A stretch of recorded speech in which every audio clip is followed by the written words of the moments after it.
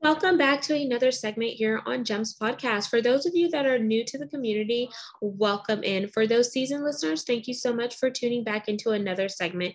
With me today is a very special guest by the name of Dr. Michelle Maidenberg. And let me tell you a little bit more about who Dr. Michelle is.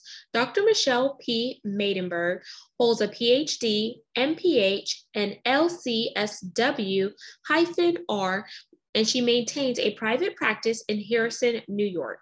She is also the co-founder and clinical director of Thru My Eyes, a nonprofit 501c3 organization that offers free clinically guided videotaping to chronically medically ill individuals who want to leave video legacies for their children and loved ones. Dr. Michelle is an adjunct faculty at New York University, NYU, teaching a graduate course in mindfulness practice. How many of y'all need to be mindful? And the other cool part is Dr. Michelle is the author of the book, Free Your Child from Overeating, 53 mind-body strategies for lifelong health. And she also has an upcoming book that will debut later this year around September. Ace Your Life, Unleash Your Best Self, and Live the Life You Want. And it's going to be available for pre-orders at Thrift Books, Barnes & Nobles, Walmart, and Amazon. And Dr. Michelle recently did a TED Talk titled Circumventing Emotional Avoidance. She is also a blogger for Psychology Today. So without further ado, let's welcome the woman behind it all, who wears many hats, but she knows what she's talking about, Dr. Michelle P. Maidenberg. Hi, thank you for having me. I really appreciate it. My pleasure, Dr. Michelle. And thank you so much for sharing and holding space. So we're going to jump into the connection part of the segment. And in this segment, there are two options for you to choose from. We could either do an icebreaker or a rapid fire 10-question game. Emphasis on rapid. So what are you in the mood for? Okay. I'm trying to be mindful. So I'm curious about the rapid fire, but I'm a little nervous about it. Okay. Which one? You want to do rapid fire? Are you feeling frisky? I'm feeling the weekend's coming and that we should do something challenging. Okie dokie. So here we go. Okay. We're playing rapid fire with Dr. Michelle and Genesis. Do. Question number 1, favorite color? Purple. Question number 2, did you always know you wanted to be a doctor? Yes. Question number 3, if you could trade places with anyone, would you trade places? And if so, with who? And if not, would you just remain yourself? Oh gosh. I think I would remain myself. Question 4, if you could have any superpower, what would it be and why? Strength. Definitely strength. Yeah, definitely. Very strong. Question 5, if you could recreate or relive any significant moment in your life, what would it be? I think my 20s. I don't know a moment, but I think just my 20s. Question. A lot of freedom. I want freedom. I want to be free. Like free as a bird, a bird. Yes. Question 6. Okay, here's a good one. You just won the lottery. Cha-ching, cha-ching. However, here is the kicker. You must donate to 3 charities of your choice before the remainder of the proceeds are released. What 3 charities are you contributing to? Definitely my nonprofit, for sure, because we're actually looking for funding. So that's a really important piece. Most of it would go towards my nonprofit. Something that's trauma related. There's so much trauma going on right now in this world. I just feel like, I just need to support people who are kind of experiencing trauma. So definitely trauma related. And, there was an article yesterday that I was reading about how many people around the world, how there's a food shortage. So I think I would definitely donate around the world, for people to be, nutritionally sound, because that makes me really sad to think about that people are starving all over the world. Amazing. Thank you for sharing those. And we're on question number 8. Keep me honest here. Pregnancy brain is real. So what's my excuse? Okay. Anyway, yes. Question 8. Yes. Whenever you first went to medical school, did you have emphasis on what you were going to study, or did you just know medical school was in your plan? Well, so it's a PhD, so it's not medical, but Yeah, that's okay. So yes, I always knew that I wanted to do something related to mental health. I feel like I was just born to do this. And I could tell you just one quick story, but when I was in high school, it was in high school, they had AP courses, advanced placement, and I took a psychology advanced placement course. And I ended up getting the highest grade on the AP. And I won an award at graduation for it. And if I tell you, like you talk about significant moments, I literally felt like I won the Academy Award. I can't even tell you. I remember the feeling. I remember like just feeling so happy and proud that I won this award, particular award. So I knew it. I felt it from early on. That's amazing. And thank you for correcting me earlier. Yes. A question, and I love how you said that, because it's like that gave you the inclining that you're like, oh, this is where I wanted to go. Question 9, would you rather a dream car, dream home, or heck, let's go big and have both? Oh, both. I mean, that's like a no-brainer. And question 10, it is our pass or play question. I do apologize for the noise in the background. I'm in a shared space. So question 10, it's pass or play, and here are the rules. If you pass, our roles are reversed and you get to ask me a question. If you choose to play, I ask one last question to wrap up rapid fire. So do you want to pass or play? Play. Okay, dokie. So my last question for you, what is your favorite food? It's sort of I would say things with these, well, foods with these things in it, although I don't eat them very often. But anyway, I love peanut butter. I love coconut. I don't really eat things with them, but I do love them. Like, with those flavors, those tastes, I would say. Yes. But I don't know that I have a favorite food. I'm trying to think. I don't know that I have a favorite food. Or what about a favorite cuisine? Oh, you know what? I love artichokes. I really love artichokes. Maybe that's it. Yeah. Okay. I'll stick to artichokes. Amazing. Well, thank you for playing rapid fire. So that concludes our connection part of this segment. Audience, I hope you got to learn a little bit more about Dr. Michelle. Now we're going to dive into the work that she's currently doing. And we're going to hear more of Dr. Michelle's back end story, because it's the back end story that led her to what she's doing now.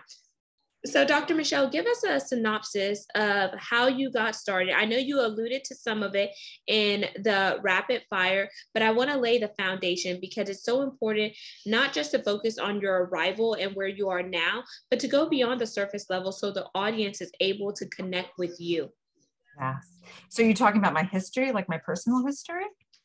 Yes, you could. Yes, you could share a bit of your personal history, because, and the reason why I feel like sharing this is because it builds up to the work that you're doing, the 501c3 nonprofit, you helping people overcome their trauma and etc. Yeah. So, as an example, right before we got on this call, I felt very personally activated in myself. And, right when I got on with you, I like had to take a deep breath and say, like, wow, I really need to transition, because I had such an intense session. It was actually a double session. So that even gives you a little bit of an inkling, with somebody who experienced like a tremendous, tremendous amount of trauma. I mean, we're talking about infancy, literally, like until today. And, and she told me her story, like throughout the time we were with each other. And the complexity of it and the intensity of it was just like, whew, mind blowing, that one person could go through so much in their lives is just like unconscionable. So what leads me to doing what I'm doing, and yes. Can I ask one question? So you mentioned that she started with her childhood and her infancy. Was she struggling with ACEs, like adverse childhood experiences? I would have to say, like, if she went through the ACEs, she'd probably get like a score of like at least 8 to 10. I mean, Oh, wow. really, we're talking about like a substantial amount of trauma on every level, really on every level. And what was beautiful about her, I mean, she's a beautiful person, of course, but what was so beautiful is that she's recognized that it's really impacting her in her adult life, and specifically in terms of forming healthy, nurturing relationships. And I said to her, one thing I said to her is, you matter. Like when we were kind of closing afterwards, I said to her, first of all, and she told me she's never told anybody her story. So yeah, I mean, so I said to her, I said, I want you to know that I'm so honored and I feel so privileged that you're trusting enough, and desiring enough to live a filling, thriving life, that you would be so vulnerable, right? And also that you are trusting me with your story. Like, I am so honored. And I really, I welled up in tears, because it really is an honor for me, for somebody to be trusting me with all of, that pain and confidence. Absolutely. And one thing I want to share here before you jump into what you were about to say, before I asked my clarification, was that when some people are going through trauma that stems from childhood, they're carrying that with them until adulthood. And it's because they don't want to be judged. They don't want to feel that shame, that guilt, or remorse. So they internalize it for so long. But when you internalize it for so long, if you don't deal with something, it doesn't get healed. And then you wonder why in your adult years you're dealing with some of the ramifications of certain things, but it's because you never address the root cause of the problem. Because if you relive it, that could be triggering, and the hurt and etc. could be there. But the fact that she confided in you, she felt safe and she was in a safe space. But I also want to let the audience know that sharing your story is not a sign of weakness, it's a sign of strength, because then you're going through a pruning process and a purging process, because you're letting go of some of that toxicity that is stemmed from mentally, physically, emotionally, and spiritually, in order for you to feel free and be liberated. So I know you're a doctor. I'm definitely not a doctor, but I definitely wanted to just put that out there and let me know if that is accurate or inaccurate. Yeah. And I think, just to piggyback what you said, which is really critical, trauma gets really kind of, if it gets integrated and it gets fused with our neural networks. Okay. So the way we walk, talk, and really, function in our world is with this information. And the information, unfortunately, right? Because think about it, you're getting it kind of transmitted through all different age. So you're at a different place developmentally too. So the way that you're processing it is very different than how you would process it as an adult, right?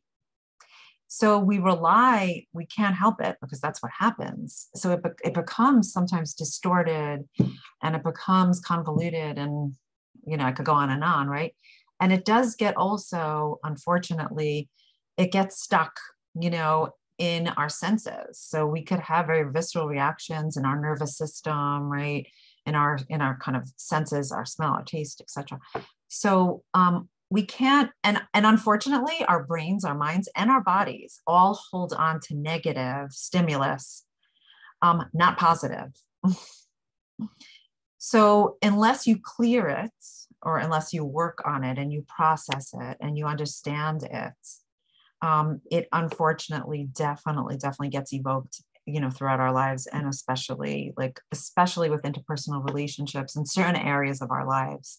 It affects our confidence, how we see the world, how we function in the world. And I could go on and on.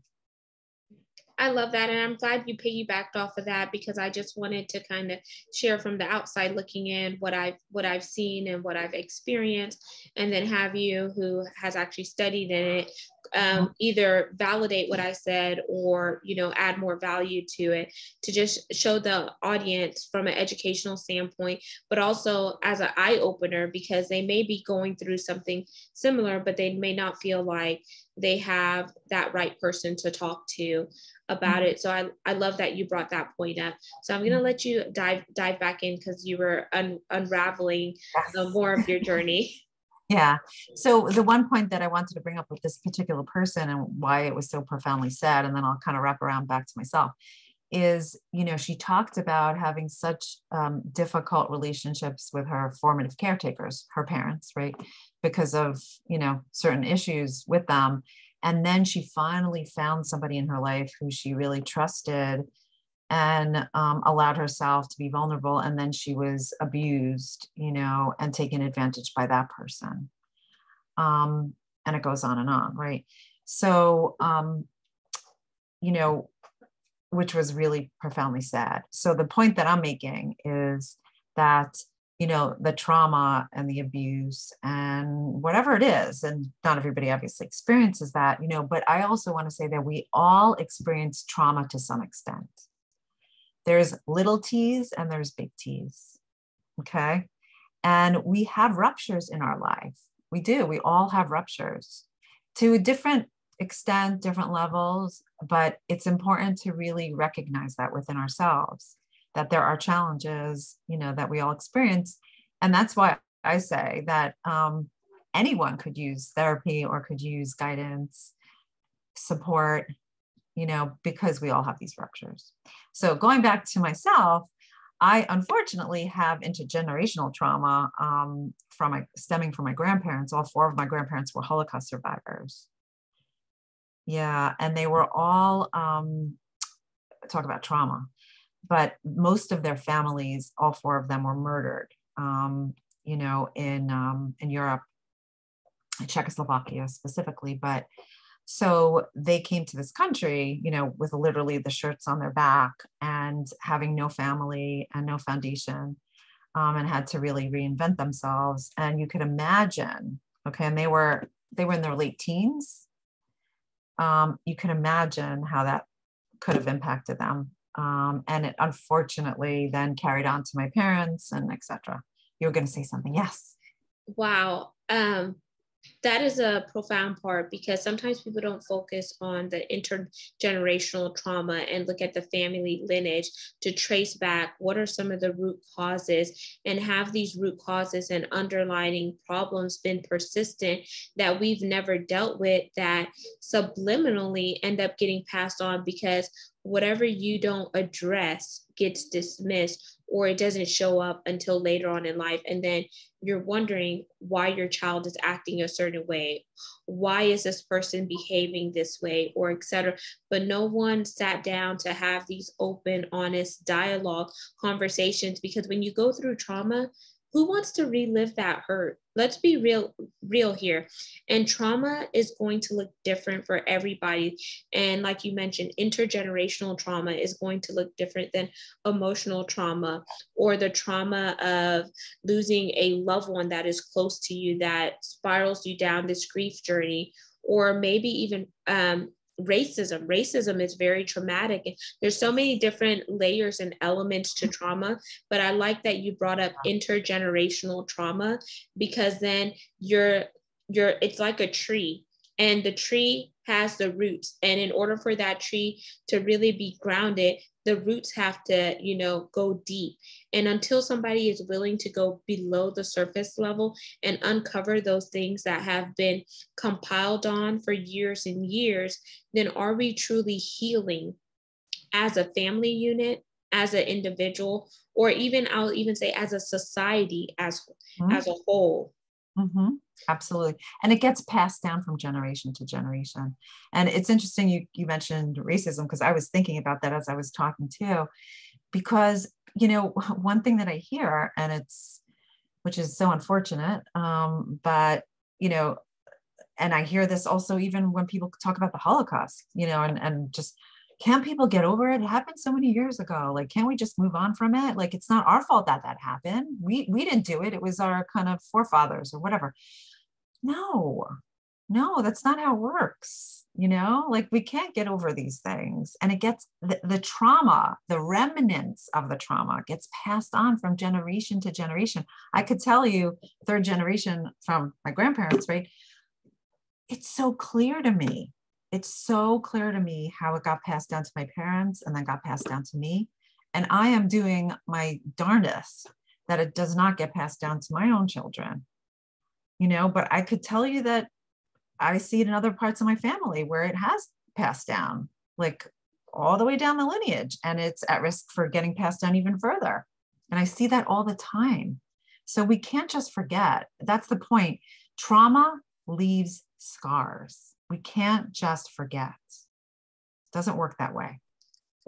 So from your experience and working in the field that you work in, how can we help people to hold themselves accountable and those who are close to them on really talking about the traumas in a way that is conducive, not in a way that is, judgmental or pointing the blame or shame or guilt or any other forms of emotions that they may tie to it? Because you said you're doing your darnest, but I think it each starts with us as an individual working on ways that we could be a solution and bridge the gap.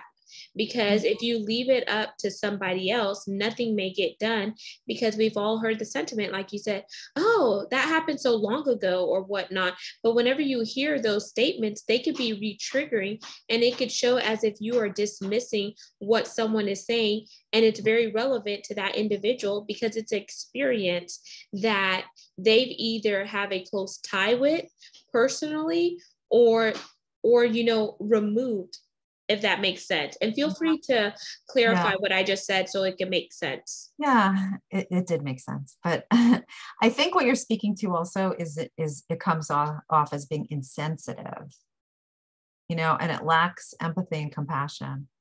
And, whether, if you think about it, just logically, when we're hurt or when we feel pain, all we want as a person in a society is to be validated and to be heard and to be understood.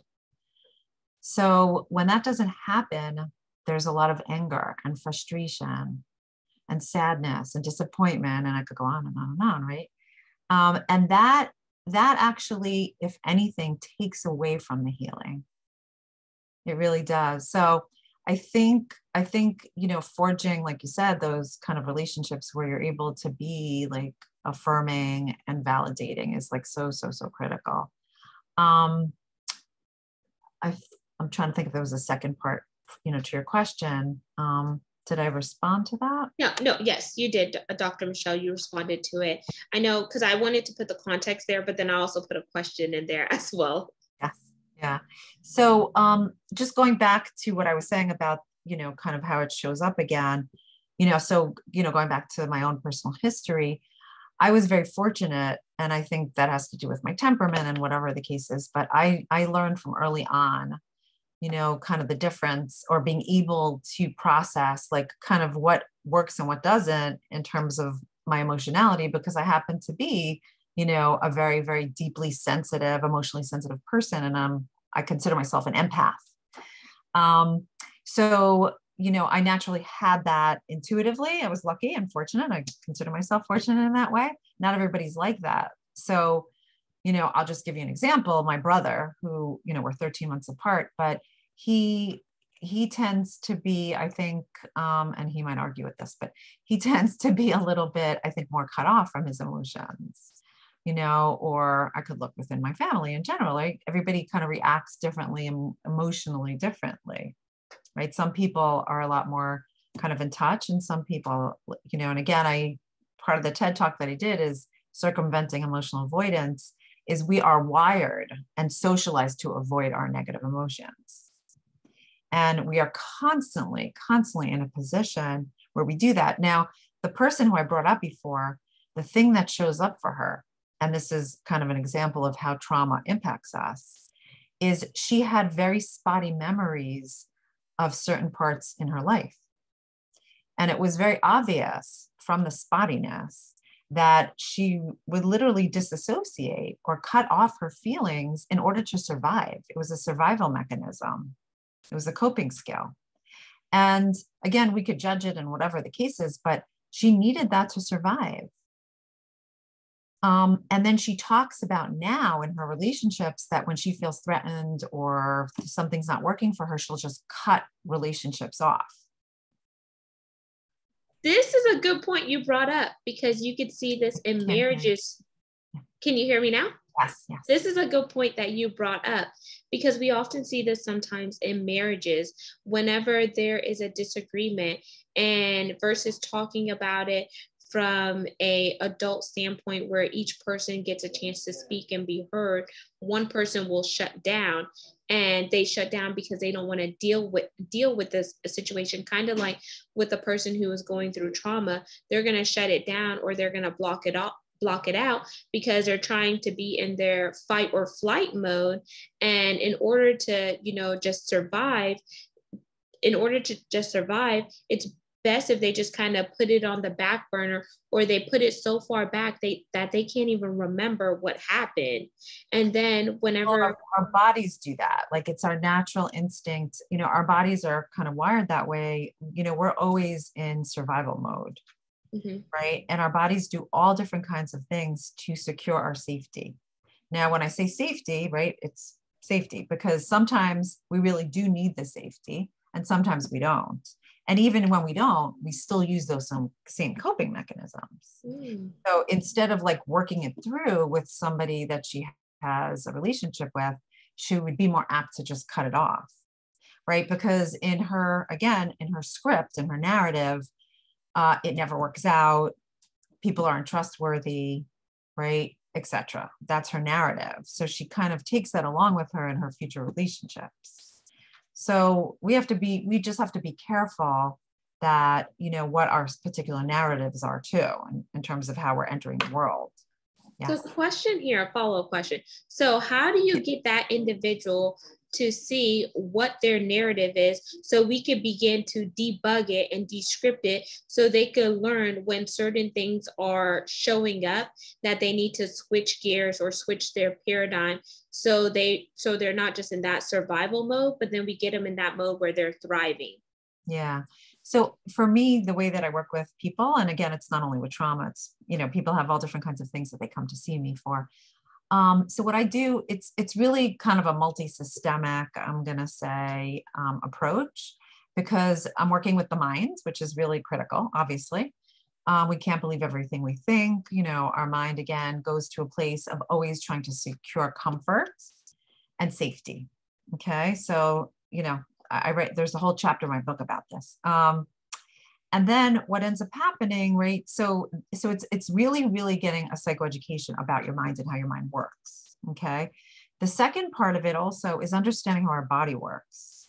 Okay. So there's a new type of, it's not so new in like 1990s, but it's really getting more, I would say, more familiar with clinical practice, which is called Polyvagal Theory, which works directly on our nervous systems. And I've been doing a lot of work around that lately.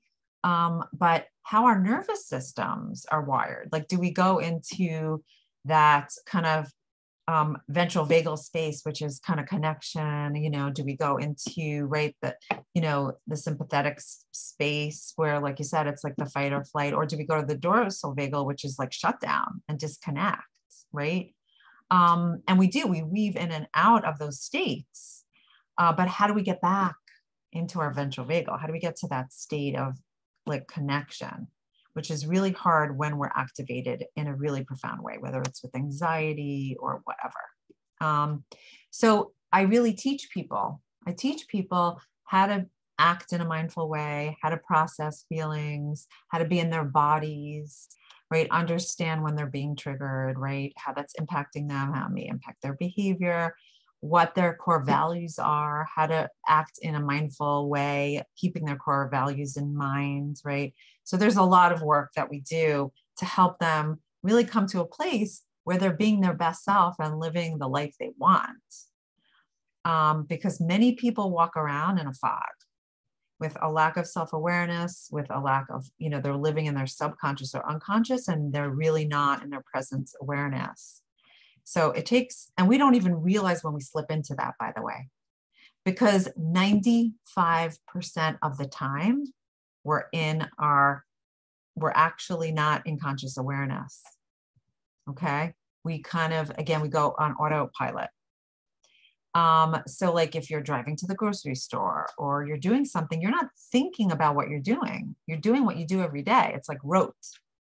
Okay. So could you imagine our mind is constantly slipping into that subconscious place. So we have to really work intentionally on being kind of in conscious awareness.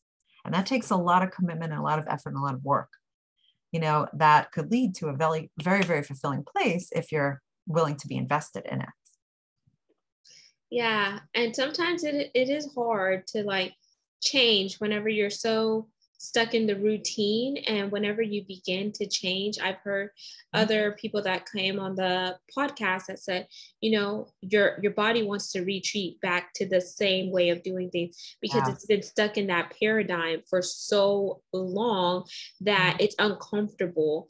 And what feels comfortable to you is that place of complacency because it's your safe haven place. But the minute that you try to do something that is different than that, it's like these limiting thoughts, these beliefs, or sometimes people have even talked about the imposter syndrome will start to creep in and tell you, you can't do that. Why do you think that you're capable? And you'll hear these, this negative chatter in your head. And then you begin to question yourself or doubt yourself.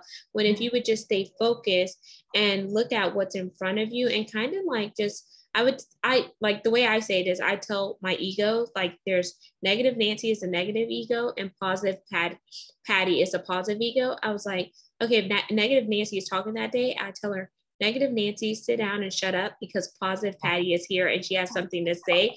So it's like kind of checking your thoughts in a sense. But if someone is not aware of that, they may not do that. So then they're stuck in the rat race or the rut longer than expected, unless they go seek out the help of a professional that can help them unpack certain things. Yes. Yeah, exactly. Exactly. And like I said, anybody could use that help. I mean, I think about like what an advantage it would have been for me. Like when I was younger, I didn't start going, kind of seeing a therapist myself till I was in my 20s. But like if I was a child and I had a chance to do that, that would have been so, so helpful for me. But, I think there's also really good ways. There's so much out there right now, on mindfulness, like I said, even on polyvagal theory. There's a great book that I recommend to, my patients. It's called Anchored by Deb Dana, which really works, very specifically on our nervous systems, which is wonderful. So there's a lot of, there's a lot out there that you could utilize and really, really help you to thrive. And foster positive relationships. So one other question I want to ask before we jump into the CTA, and I'm going to throw you an audible too before that. I know some people who specialize in the same line or similar line of work as you. Some people have mentioned using NLP, neuro-linguistics programming, CBT audience, that's cognitive behavior therapy. I've heard people talk about hypnosis, not the woo-woo kind, guys, but another way that you could use hypnosis as a modality to help, people uncover some blockages and overcome those traumas and stuff like that. Do you factor any of that into the practice and the work that you're doing, Dr. Michelle? Yeah, so I have advanced training in CBT, which is cognitive behavioral therapy, acceptance and commitment therapy, which is called ACT, which is wonderful work. It's kind of a mindfulness-based CBT. I also do EMDR, which is eye movement desensitization reprocessing, which if you notice back here, there's like a light bar. So I use that in my practice as well. I do a lot of mindfulness work, mindfulness-based work, and I teach a mindfulness practice class, a graduate class at NYU.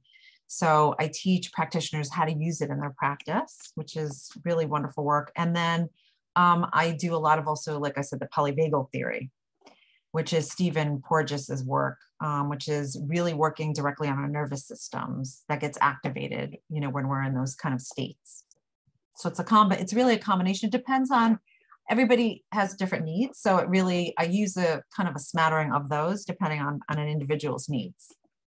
Perfect. And thank you for clarifying that. And now I'm throwing you an audible. Is there anything else that I didn't ask you that you want to state that would add value to the conversation before we jump into the CTA, the call to action part? I don't think so. I think you got it all covered. Amazing. Well, let's jump into the call to action, Dr. Michelle. What is your call to action for the audience once they just heard this segment? I know we covered a lot of material in a short period of time, but I also wanted to make sure that it was educational, where they're thinking about it and we get those neurons firing. So they'll be like, oh, maybe I need to look into that. Oh, I didn't think about that, or etc. Because what good is putting out content if we're not holding them accountable, where they're actually applying what they heard and learned? Yes. So in terms of a call to action, I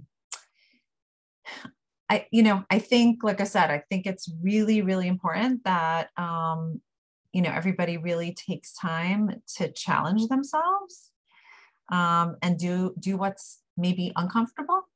So I do want to say that a lot of the work that I'm also focusing on right now, which is kind of the acronyms of my book, ACE, which is acceptance, compassion, and empowerment. So one of the things that I find that has been, so challenging, and I know it's challenging for myself as well, is self-love and self-compassion. And, the reason why we thrive, the reason why we engage in self-care, the reason why we are our best selves is because we really love ourselves and we really see ourselves as somebody who matters. And I can't say that enough. And when I say that to people, even when I'm talking to somebody and I look at them, right at the end of, I do guided meditations on YouTube, and I always end off my guided meditation with, I believe in you wholeheartedly and unconditionally. That's like my little tag. But I could tell you, like, I've heard people say to me, oh, it feels a little uncomfortable when you say that, like that you believe in me. Like, you do, right?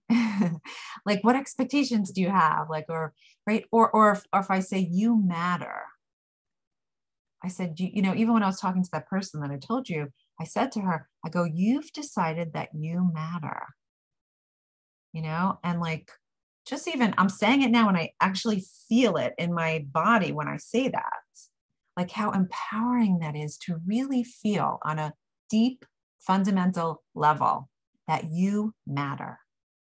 So I think there has to be so much more work out there cultivating this like self-love and self-compassion.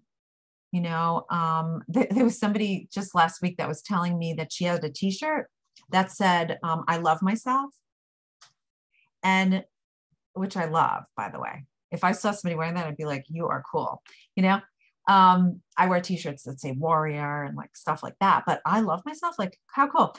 And she said that like people were giving her looks. Like, how could you wear a t-shirt like that? What, are you full of yourself? Who do you think you are? But I'm like, no, everybody should be wearing a t-shirt like that. I want to see that freaking t-shirt on everyone. And I want them to stand proud when they wear that t-shirt. That's what I want to see. I want to see a society and a culture that advocates self-love. And I have yet to see that. And it really makes me sad, I have to tell you. It's also because society has programmed us not to be so full of ourselves or conceited or arrogant or whatnot. So I'm sure whenever they were looking, people are like side-eyeing her, or like, who does she think she is? Like, does she think that she's snarky, or whatever the comments may be, instead of celebrating and say, I'm so glad that you love yourself and you know who you are and you know your worth. That's where the empowerment comes in. But for someone who's thinking with a negative paradigm or thinking, they're like, oh man, she's full of herself, or she's boastful, or she's pride, or whatever. But that's the way that society has conditioned us over time. And then we end up walking into that. And then we start making those preconceived judgments and notions and etc. None of us are perfect. We've all been there where we have judged someone, but when we've learned right from wrong, we're able to do better. if you know better, you do better. And unless you have these type of real raw coffee chat style conversations, we're not pushing the needle forward. And that's why I do my show the way that I do. I don't edit it. It's unscripted. And you could tell the audience this, like, we didn't talk before, like, to plan this out, because I want people to really submerge themselves in this conversation and grab the meat and potatoes and then apply it. Yes. And you said your ACE is part of your book, and it stands again for acceptance, compassion, and empowerment. And empowerment. So, yes. And the I mean, why I'm so proud of it, I have to tell you, is that it's kind of separated into parts. So the first chapter really talks about our thinking, which is what I shared with you. The second chapter is all about our values and how to assess our values, which is very critical. And then it's split into 3 parts: acceptance, compassion, empowerment. So the first part of each chapter talks about what gets in the way of us cultivating those things, which is just as critical as learning how to cultivate it. And then the second part of the chapter talks about how to cultivate it, like what you can do proactively to cultivate it. Thank you for sharing that and breaking it down, because I think it's going to be value added. So Dr. Michelle, please plug your website and let the audience know where you primarily hang out on social media. And I will have all this linked in the show notes. Thank you so much. So my website is my name. It's MichelleMaidenberg.com, which is 2 L's, Michelle, and Maidenberg is Maidenberg. You can find a lot of information. All of my Psychology Today blogs are on there, you know, all my social media. And then, of course, I would love for you to buy my book that's coming out September 20th, which is very exciting. I just look so forward to like really birthing it, which you could relate to, because I see the transformation, you know, I see the transformation that it makes, and really, really helps improve people's lives. And I really want to share that with the world so badly, because I want everybody to benefit. Like, that is such a strong conviction of mine, you know, advocacy, you know, both for health, mental health, and well-being. So I'm excited about that. Amazing. And thank you so much. And congratulations on the upcoming book. I love supporting authors, since I'm one as well. Audience, make sure you like, comment, follow, and subscribe.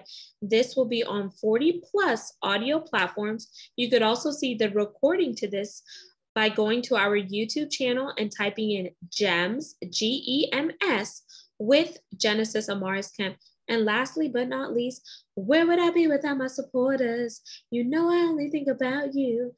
I just like to have fun. No, I am not a singer, but I want to thank you for supporting the subject matter experts that come into the community to share their expertise, and to also curate and push the movement and the mission of the podcast forward, which is to bring content that is educational, inspirational, and motivational, while we also intersect diversity, equity, inclusion, and belonging, because it takes all of us creating an imprint in order to drive an impact for each one of us to be world changers by tapping into our own truths. So my big ASK is for brand sponsors. If you would like to link arms with me and continue this mission, where you'll also find out that this podcast is currently ranked in the top 2% globally out of 2.8 million podcasts per the metrics on www.listennotes.com is where you'll find those KPIs. I would love to have you become a brand sponsor. You can find more info by going to genesisamarisKemp.net or sending me a personalized email to genesisamarisKemp@gmail.com, because it does take resources to continue to propel the mission and the movement, and I would love to have you. So until the next guest, next segment, go out there and learn more about yourself. When you do the work internally, then you're going to be able to manifest and materialize things externally once you have uncovered certain blockages. So until then, peace, love, and lots of blessings. Have yourself an amazing day.